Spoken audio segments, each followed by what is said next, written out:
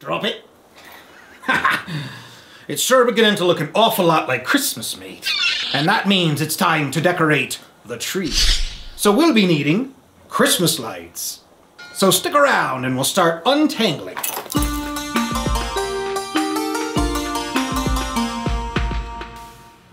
All right, just pop the top and let's separate those cards. First we'll build our event deck, which is comprised of the 6 bubble bulb cards and the 6 event cards. Shuffle them up and set them out. We turn the deck sideways so you know which one it is.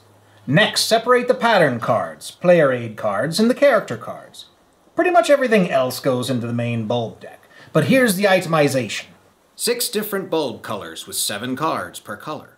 3 draw event cards, 5 broken bulbs, and 8 plug cards. Just shuffle those and give that deck a place of honor, and shuffle those pattern cards while you're at it. Now the table is set. Time to get the players hooked up. Take the Santa card and enough characters to equal the number of players in this round. Mix them up and deal 1 per player. Santa is player 1, naturally. Deal each player 5 bulb cards and 2 pattern cards. Now don't look at your own bulb cards. Remember, you're working in the dark here. You'll hold your cards facing out so your opponents can see them and you can see theirs. But you can peek at your pattern cards. These show you the sequence of cards you'll need to play in front of you. You'll pick the one you wish to start with, as well as the direction that you wish to go in. Alright, here are 4 things you can do on your turn.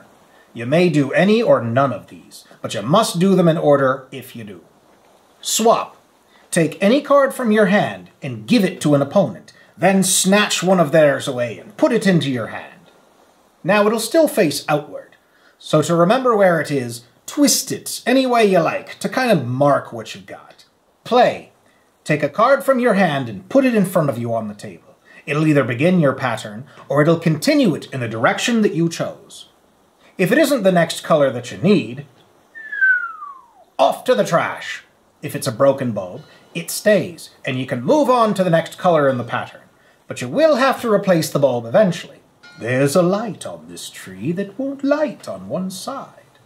When you do replace it, just place the missing color on top.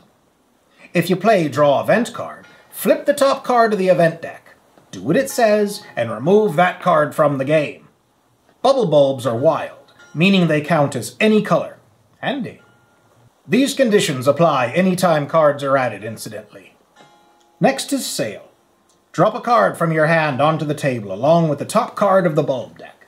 If either or both are event cards, deal with those. Other than that, you have 2 options. First, you can pick one to add to your set and discard the other. Or second, you can bribe an opponent with one of them for information. If they agree, you get to ask them 1 question, and they must give a 1-word answer. Like, do I have any red bulbs in my hand? Or, how many plugs have I got? Etc. I'm sure you could delve deeper with more personal questions, but that's not exactly going to help you win the game, now is it?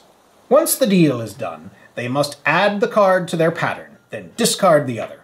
Finally is hand refill. I'm not sure in what universe you would want to skip this one. Just draw back up to 5 cards from the bulb deck. That's it. If the deck is empty, reshuffle the discard. Whammo! Done. When you complete your pattern, which can't have any unfixed broken bulbs, flip your pattern card so your mates can check your work. Then discard the colored lights, but keep broken or bubble bulb cards for later scoring, and display the finished pattern proudly. Before beginning your next pattern, you'll need to play a plug card. Then you can begin populating the next string of lights. If a player completes their second pattern, then the endgame has begun. Play continues until the first player's turn is reached. Then it's time for scoring. 2 completed patterns is the victory condition, so if this is you, congratulations! If there's a tie, the title goes to the player with the least amount of broken bulbs. If it's still tied up, then it's the least bubble lights. See? I told you weren't done with them yet. Alright, so that's the main game. But there's a whole book of alternate game modes, including no less than 2 solo variants, so there's a lot to discover. It's easy to use words like charming, clever, unique, adorable, to sum up a small game like this one. And indeed they occurred to me often. But let's detail some of the highs and some of the lows like any other game. Here's some good stuff.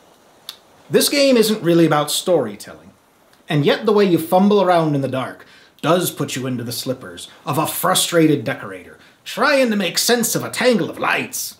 So you get to experience that order out of chaos feeling as you start working things out, which is rewarding. I could also imagine this game without that aspect, making it a pretty basic hand management experience. But it's a good thing they didn't. The fact that this angle was used makes the game more memorable. I certainly remember all those card games from my youth, where we played with cards stuck to our foreheads. Good times. And now the bad stuff. Well, the less good stuff. Actually, we didn't find much to complain about, but these were more areas of potential improvement than actual design flaws. Firstly, the box doesn't like to open. We added a ribbon to ours to help to pry it open, and we're hoping it'll soften up someday. Or maybe we'll cut a few semicircles in there.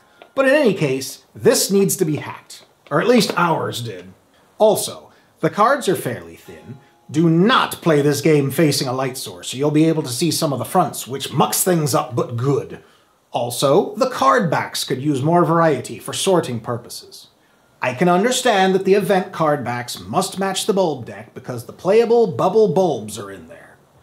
I suppose a small paper playmat could have also made it easier to tell the two decks apart at a glance. Embarrassingly, we did draw from the wrong deck once or twice. But the character cards and the player aids could have been different, or they could have matched the pattern cards instead. This isn't really a problem. I just like sorting cards by the backs whenever possible. Well, that's about it. It's made of good stuff, and definitely a game you should try out this December. And they're not done yet. Many promo characters have been announced, including the Krampus card, which was unveiled recently. Not that the characters do anything, but who knows what they have in mind. It seems like there's room to grow. Also, if you hurry, I do believe there's still a small supply of those Rudolph ornaments to add a little tabletop flair to your tree. Ornaments and lights go together well like, rum and eggnog. Well, thanks for stopping in for this Pirates Parlay. Make sure to like this video if it did you any good, and subscribe to our tomfoolery to be the first to know when more gaming adventures go live. And we'll see ya next time.